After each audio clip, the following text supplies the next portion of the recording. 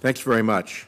The ranking member has stepped out for a second, but I'm going to go ahead and proceed with my questions. Ms. Orskes, let me go back to the quote about the threat of climate change that you use in your testimony. Sometimes it takes a few calamity howlers to wake people up to the fact that there are serious problems and to arouse people to the point where they're willing to do something about it.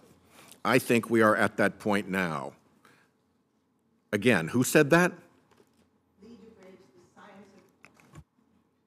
Lee Dubridge, the science advisor to President Richard Nixon in 1969. Thank you. You are involved in the study of the fossil fuel disinformation campaign and have been for many years. You are not alone. Could you describe for us the academic study of the fossil fuel disinformation operation, how roughly many scientists are engaged in it, how robust the science is on this subject, and why don't you answer that first, and then I'll ask the second part of the question. And thank you for that question, and thank you also for the opportunity to set the record straight about my own qualifications.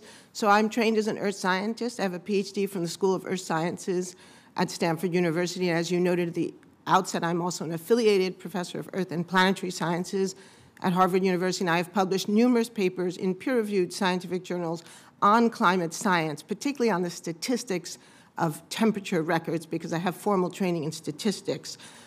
Today I am employed, like Roger, as a social scientist, but I consider that to be a form of science. And so I didn't start out to work in this area. My work is in the history of science. I'm interested in the development of scientific knowledge. And I was studying the development of climate science knowledge as a scientific question. And I was doing that work in the early 2000s when there was not really a scientific field of studying this question of disinformation. It became clear to me from my historical research that the scientific evidence for the reality and potential severity of man-made climate change was very deep, that it went back. My question is more about the disinformation campaign than about the climate change. So if you could focus on that in the short time I have. Sure, I'll try. Thank you. Sorry for that. So I published a paper in 2004 called The Scientific Consensus on Climate Change, where I documented this consensus.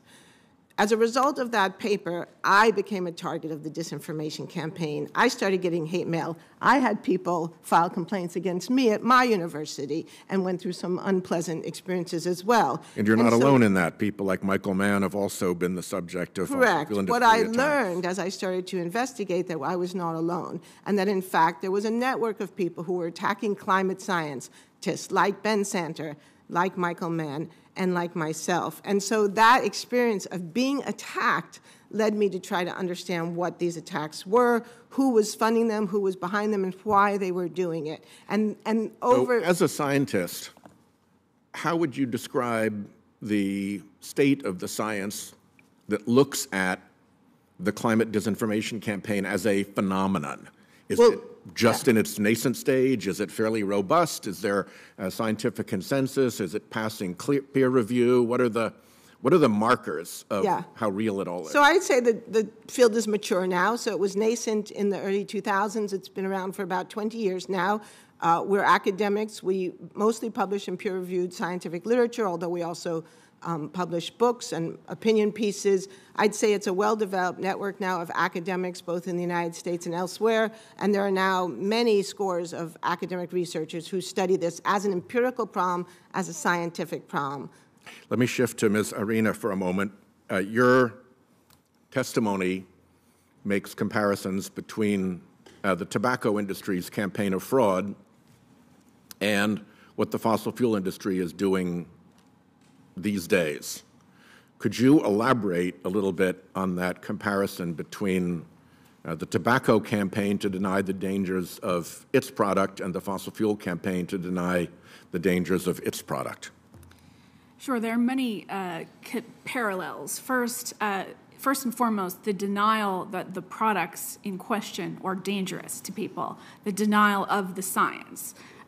For the tobacco industry, as Dr. Orskes knows better than I, that was a 50-year campaign For fossil fuels, it took a very long time before corporations acknowledged the reality of climate change, let alone acknowledge that it was human-driven, let alone acknowledge that it was the burning of fossil fuels that is primarily responsible for that climate change.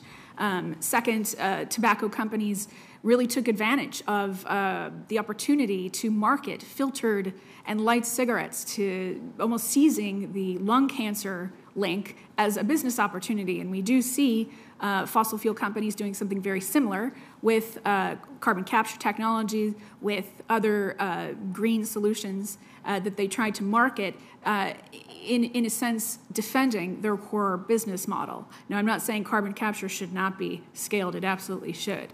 But really, we see You're talking as an expert on marketing, and you're talking about the marketing campaign. Exactly. And so we see a similar marketing tactics and a similar denial approach, attacking science, then questioning the science, then hiring their own experts, and then really taking advantage of market opportunities. Ranking Member Grassley.